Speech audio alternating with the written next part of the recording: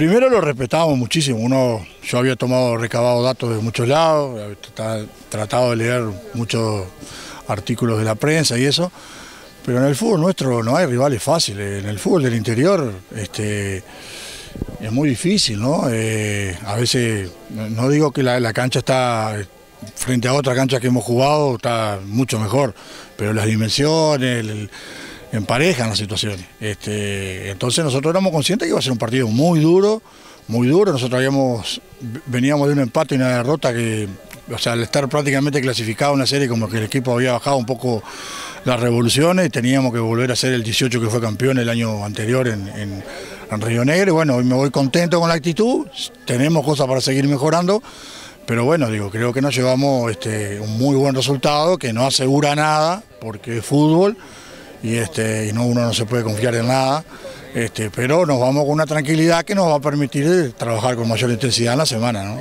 ¿Cuál es el objetivo, ¿no?, de 18 de julio en esta Copa? No, 18 se armó para lograr el ascenso. Nosotros tuvimos la mala fortuna de tener el delantero centro de nosotros, que fue el goleador del equipo, se fracturó la rótula. Debe tener 15 a 20 días para volver. Fue una falta que lo sentimos mucho porque nos gana muchísimo el juego aéreo. Hoy no jugó el arquero titular y el arquero teóricamente anduvo bien. Anduvo muy bien. O sea, el aviso fue hoy de mañana que se habían gripado. Y bueno, estamos recomponiendo. Tenemos muchos jugadores de selección de Río Negro, selección de Paysandú. Un equipo que lo tiene que seguir demostrando en el partido a partido, ¿no? La Copa es rival a rival. No podemos mirar mucho para adelante porque hay que ir en el mata-mata, como se dice, y sorteando dificultades y bueno, y ver si nos da para llegar a lo que queremos, ¿no?